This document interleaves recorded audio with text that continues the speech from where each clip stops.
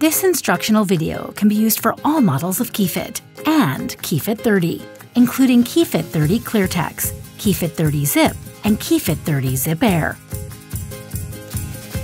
To install the KeyFit base using the seatbelt, first, store both latch connectors in the storage compartments on either side of the base when not in use.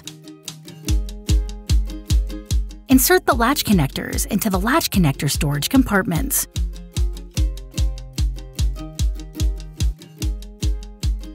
Pull on the latch connector pull strap to secure the latch connectors in the compartments. Roll the latch pull strap and store it in the pull strap storage slot.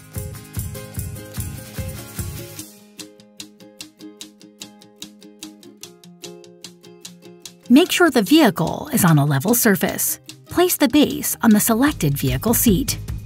Make sure it is not blocking the vehicle seat belt buckle.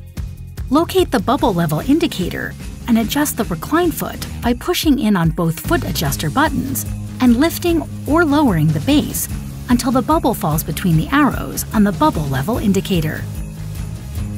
Thread the vehicle seatbelt up through the belt path on the side of the base. Pull the vehicle seatbelt down through the vehicle seatbelt path on the opposite side of the base. Buckle the vehicle seatbelt. While pushing down on the base, pull up on the vehicle shoulder belt to remove all slack from the vehicle lap belt.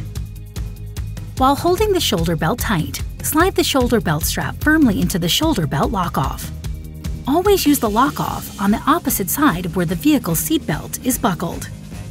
Do not pull on the shoulder belt after it is positioned in the lock-off.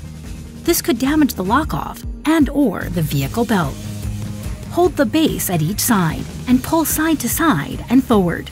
The base should not move more than 1 inch from the vehicle seat back or side to side. Check installation before every use. Insert the carrier into the base. Push down on the carrier to make sure it locks onto the attachment hooks on the base. Check your work by pulling up on the carry handle to verify it is properly attached to the base.